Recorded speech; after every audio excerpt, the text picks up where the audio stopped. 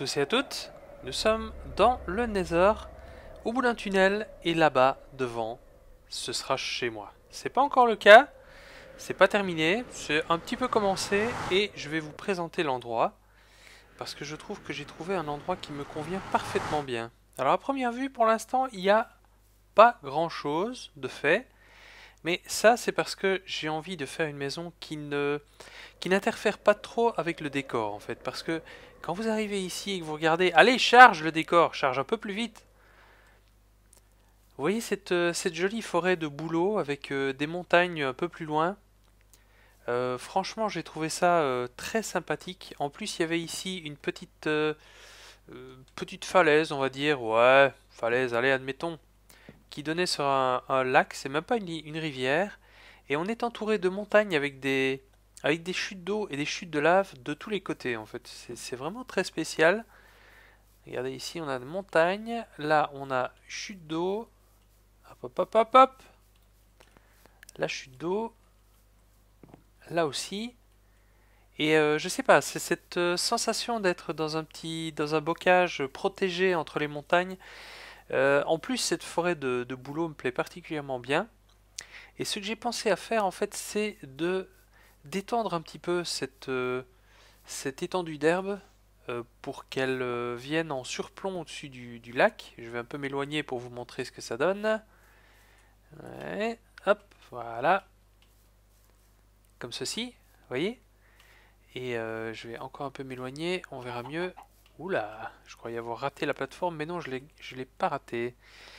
Et donc, en fait, le dessus, ce sera un jardin. Et pour le moment, je n'ai pas eu à déraciner un seul arbre. Et je compte bien ne pas en déraciner un seul. Alors en dessous, on a une piscine à squid, c'est super. Et l'intérieur de ma maison sera donc là en dessous. Et j'ai fait donc un contour en bois très sombre. Hop, je vais retourner là-bas, vous montrer. Un contour en bois très sombre et qui constituera une défense. Parce que ici, vous voyez, il y a deux blocs, donc les mobs ils pourront pas monter. Maintenant, ça va pas être de la terre comme ça tout le temps, hein. Ça va être des fenêtres. Et pour l'instant, j'en ai fait un test de ce côté-ci. Voilà. Vous voyez ici, donc, on a le sol qui descend et on arrive en dessous de la plateforme de bois avec des escaliers là-bas, ici. Et on arrive avec des fenêtres qui sont grises. Voilà, pour qu'on ne les voit pas trop fort. Et donc de l'intérieur, ça donnera ça. Et ce que je compte utiliser pour faire le sol, ce sera des troncs d'acacia. Parce que j'aime bien cette teinte grise. J'aime pas du tout le bois, les planches orange de l'acacia, mais par contre, j'aime beaucoup le tronc. Peut-être que je devrais faire ici, mettre de l'acacia aussi. Ouais, je sais pas. Ça me paraît bien là. Hein, cobblestone, ça me paraît chouette. Et donc on pourra descendre de ce jardin supérieur, mais on ne pourra pas y monter. Hop, voilà. Pour l'instant, il y a un ou deux points d'accès parce que bon, c'est aussi ah ouais, il faut faut que j'aille chercher le bois pour compléter ce tronc parce que j'ai enlevé la terre qui était en dessous et du coup, évidemment, voilà, on a un arbre flottant. Hein. Hop, voilà. Donc là, normalement, j'ai des croncrons. Ah non, c'est dans le coffre au-dessus. On a des croncrons. Et alors je vais prendre ceci et ça. Parce que ça c'est par là que je vais commencer. Avant de commencer par... bon, j'aurais pu ranger mon minecart mais bon peu importe. Avant de commencer, avant de faire l'intérieur de la maison, en fait j'ai vraiment envie de m'assurer que le décor est nickel. Et en fait, il y avait cette montagne là, au sommet de laquelle on a des arbres, des sapins enneigés et d'autres. D'ailleurs, hein, là plus loin, ce sont des chênes. Et je me suis dit que c'était assez génial avec cette manière dont ça se perdait dans la brume, comme ça. Alors je suis allé planter les sapins qui se trouvent là. Ceux-là sont faits artificiellement. Et on n'a pas encore de neige au sommet de ces arbres parce qu'il n'a pas encore plu depuis. Ouh, il fera bientôt nuit. Et c'est marrant d'ailleurs, vous voyez, il y a des bouleaux qui ont des troncs assez fabuleux. Celui-là aussi, il est assez grand, bien qu'on ne le voit quasiment pas d'ici. Et en fait, j'ai envie de faire pareil sur les montagnes qui entourent cet endroit. Là, je crois pas. Là non plus. Enfin, à première vue, non. Je vais aller en planter là au sommet. Alors, il est où cet arbre qui... Il manque un bloc, je vais voir après, c'est pas grave. Par là. Qu'est-ce qu'on va faire par là? C'est vrai que j'aurais pu continuer le coin de ma maison jusque là en fait. Bof. Sinon, je sais pas si je vais vraiment éclairer les alentours, les abords. Pas trop envie en fait.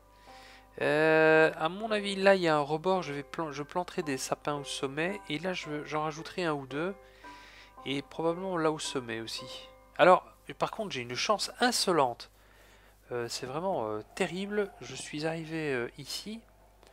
Bon, les arbres, par contre, c'est pas super facile. Il faut en faire le tour. Et je me suis dit que j'allais explorer parce qu'il y avait une petite caverne pas loin. Je sais pas où elle est pas loin en tout cas. Elle est à quelques mètres. Caverne! Voilà. Hop, paf. Plop. Ah ouais, il y a des poulets, mais partout ici. Hein. Poulet! Je t'ai raté, désolé. Et je suis arrivé dans cette caverne. J'ai exploré un tout petit peu. Voilà, enfin si c'est un peu long, hein. Voilà, comme ça. Et là, qu'est-ce qu'on a? Un donjon de squelettes. Ça, c'est le piège, dis-moi. Bon, avec tas de bordel que j'ai même pas récupéré jusqu'ici. Ça, je dois avouer que pour avoir une ferme à bone meal et à flèche, c'est quand même très facile. C'est assez honteux. Je suis un peu honteux de cette chance que j'ai eue. Vu les difficultés qu'on a, même ici en fait, il y a encore de la lave. Vu les difficultés qu'on a eu à trouver un donjon de squelettes près du point de respawn, vraiment, je suis assez honteux. Alors, le petit tronc à corriger, il est par là. Pop hop. Voilà. T'es où? T'es où? Tronc. Bah, il est où le tronc? Ah, il est là, voilà, ok. Hop, voilà. Puis, je vais dormir. Hop. J'espère que cet endroit vous plaît parce que moi, je suis enchanté de l'avoir trouvé. J'étais vraiment très très content. Et alors, nous allons... Ouais, voilà, il faut encore un petit temps d'adaptation pour retrouver mes jeunes. On va aller planter quelques sapins là au sommet, tiens. Je ferais mieux de prendre de la terre aussi. De la terre que j'ai dû ajouter sur la montagne de ce côté-là, là au sommet, parce qu'il y en avait pas à certains endroits. De la terre, j'en ai récolté, hein, parce en détruisant la plateforme, enfin, pas la plateforme, la falaise qui se trouvait ici, je peux vous dire que j'en ai gavé de la terre. Il n'y a pas de souci pour ça. Hein. Alors, par là, ouais, pour grimper là au sommet, ça va peut-être pas être si facile.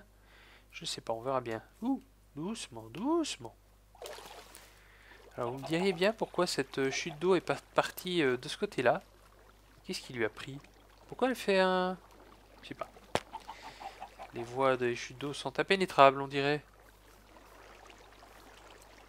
À moins que le courant ait été changé à un moment ou à un autre. Je sais pas. Aucune idée. Hé, t'as bel endroit, j'aime vraiment bien. Bon, il va peut-être falloir faire le tour. Hop. Jusqu'ici. Ah! Je serais content d'explorer le sous-sol de tout cet endroit.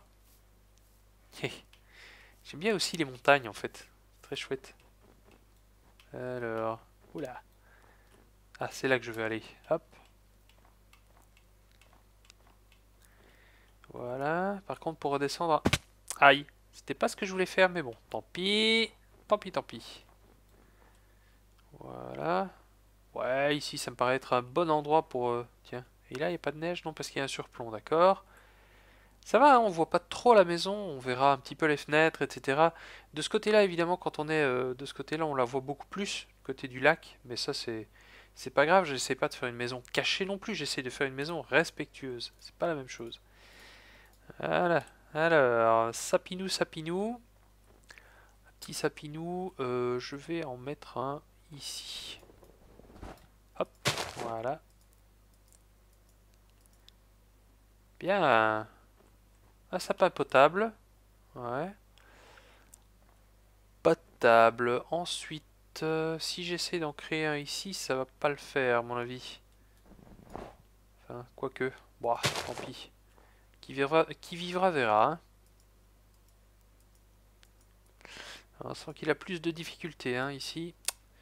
Il y a le mur qui est là, il y a les blocs qui le dérangent. Hein. Ah, j'aurais dû prendre... Ah oui, je sais bien ce que j'aurais dû faire. J'aurais dû prendre le bois de sapin pour pouvoir allonger le tronc éventuellement. Voilà. Ouais. Ici, je me retrouve avec un bloc de terre. Et j'aurais pu allonger le tronc-tronc. Ah, pas mal du tout. Alors, est-ce que ça vaut la peine d'en rajouter encore un? Non, ça me semble bien. On va pas en mettre trop non plus, hein. Oh la vache, on va pas sauter d'ici quand même. Ouais, il y a des blocs flottants, je les ai même pas remarqués, tiens. Bon, taillao. Voilà. Bon, hop. Salut les pouletos. Ça va bien?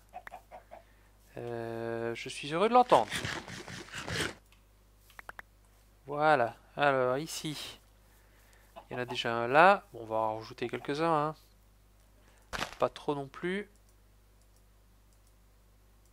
Allez. Là. Celui-là est pas top, mais bon, on s'en fout un peu. Et encore un œuf. Ils n'arrêtent pas ces petits loulous là. Mettre un là. J'ai le chic pour trouver l'endroit où il va être gêné par un rebord juste à côté. Puis après je vais m'étonner quand il me fera une sucette géante avec un tronc immense et rien au sommet quoi. Ouais, bon. Petit là. Ouais. Un ici. Et je crois que ce sera suffisant. Voilà. Bon, je vais rajouter quelques arbres. Puis j'attendrai qu'il se mette à pleuvoir pour qu'il se couvre de neige. Et on se retrouve après. À tout de suite. C'est fun cette petite île de lumière là-bas. Hein, cachée en dessous des arbres. Bon alors, ici, j'ai planté des petits narpes un peu partout. Enfin partout, là où là où je ressentais le besoin d'en mettre. Il y en a sur les pentes là-bas, il y en a là, etc.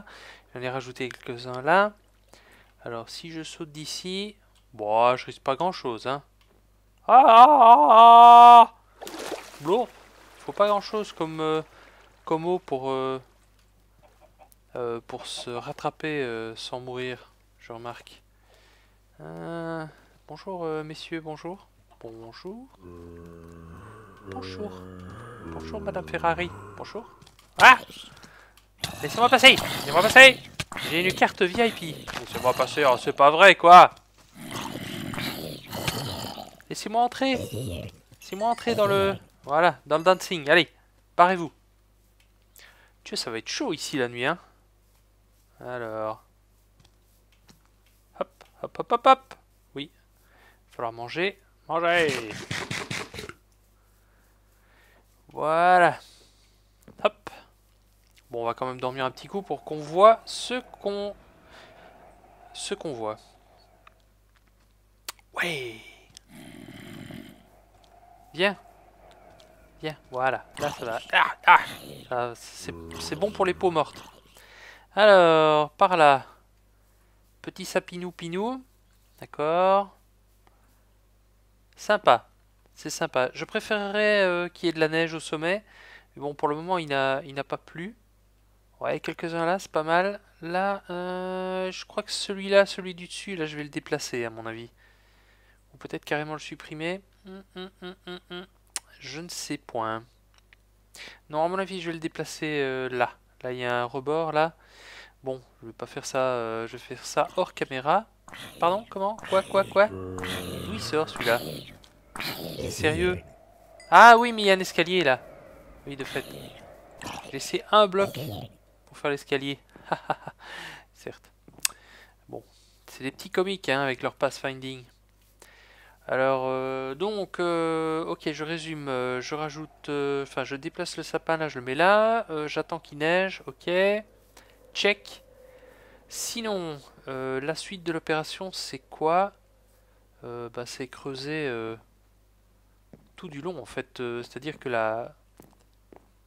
tout le dessous de la colline doit disparaître. Ce qui est quand même un sacré travail, mine de rien. Hop, surtout quand on n'a pas de pelle sur la hotbar. Donc tout ceci doit partir jusqu'à jusqu'à l'endroit où s'arrête le bois, quoi. Alors jusqu'ici en fait j'avais pas fait encore une seule fois un jardin sur le toit comme ça, et c'est parce que normalement il vous faut un deuxième bloc en dessous parce que sinon bah, votre plafond est en terre. Et donc vous obtenez un toit qui est quand même assez épais. Tiens, vous avez vu là, il y a un petit filou, un petit comique là qui est en train de se cacher dans les arbres là. Hop, toing. Trop haut. Attends, bouge pas, ça vient. Voilà. Donc le toit devenait trop épais, ça faisait 2 blocs. Tandis que ici en fait j'ai mis un slab ici à l'intérieur, donc décalé d'un bloc parce que là on n'en a pas besoin, il n'y a pas de terre. Et je crois que je continuerai le plafond avec des slabs. Je ne l'ai pas encore fait parce que j'espère encore trouver un moyen de faire des dessins peut-être sur le plafond en utilisant 2 couleurs de bois. Ce serait sympa, ça me plairait bien. Ça viendra après, il faut que je creuse d'abord. Et je profiterai de cela, en fait, si ici je mets à la place de ce bloc de terre un bloc de feuilles, et qu'en dessous je mets de la glowstone, d'une part j'éclaire le jardin qui est au-dessus, là, hein, et d'autre part j'éclaire l'intérieur du bâtiment qui est ici. Et donc ça fait d'une pierre deux coups, ce qui n'est pas mal du tout. Je trouve ça intéressant. Sinon, vous dites oui, ok, et ici qu'est-ce qu'on va mettre? Des vitres ou quoi? Non, rien du tout. Rien du tout, je pense que je vais laisser ça comme ça. Ce sera une maison ouverte du côté où on peut l'ouvrir, c'est-à-dire de ce côté-ci on risque pas grand-chose, et je risque pas de me faire attaquer, donc je vais pas me gêner, je vais la laisser ouverte. Les zombies risquent de me voir et peut-être de venir me chercher noise, mais comme ils pourront pas m'atteindre, peu importe. J'aviserai, hein, j'aviserai par la suite. Toute l'organisation intérieure du bâtiment, je sais pas encore comment je vais faire ça.